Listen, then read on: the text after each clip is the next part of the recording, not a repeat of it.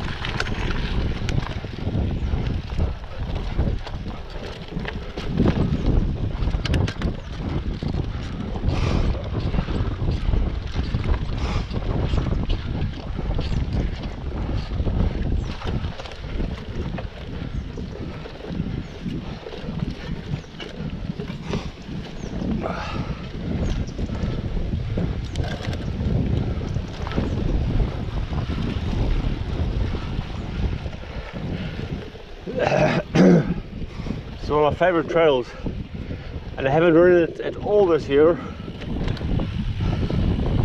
I haven't really been to work with a mountain bike except last week because of the ribs. Serious bummer, but now I'm riding on a gravel bike anyway. Just checking behind me to see if anyone's coming up. It's easy to follow mountain bikes on a flat trail, I find, but not an undulating trail like this.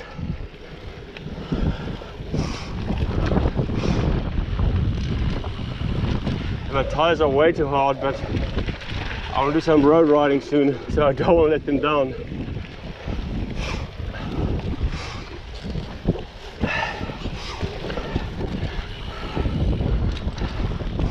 That 4 bar. Oh no, 40 psi, sorry. 40 psi.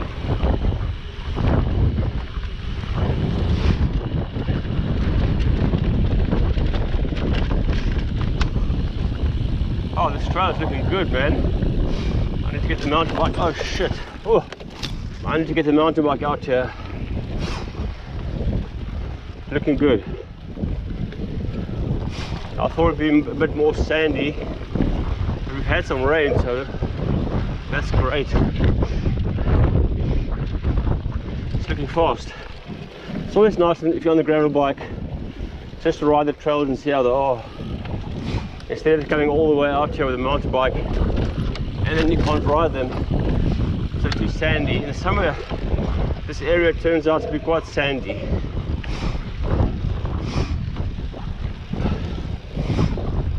Looking good.